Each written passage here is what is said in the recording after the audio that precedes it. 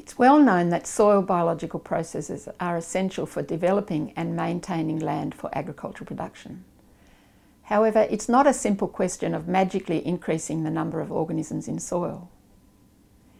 Clearly, amending soils with manures and composts can enhance biological activity, but ongoing reapplication at high rates is generally required. Inoculation with microorganisms is gaining increasing interest, but caution is required in deciding on which biological inoculants to use. There is relatively little scientific evidence for the effectiveness of most biological inputs within a broadacre grain-producing context. The exception, of course, is inoculation with rhizobia, which is essential for underpinning symbiotic nitrogen fixation with legumes.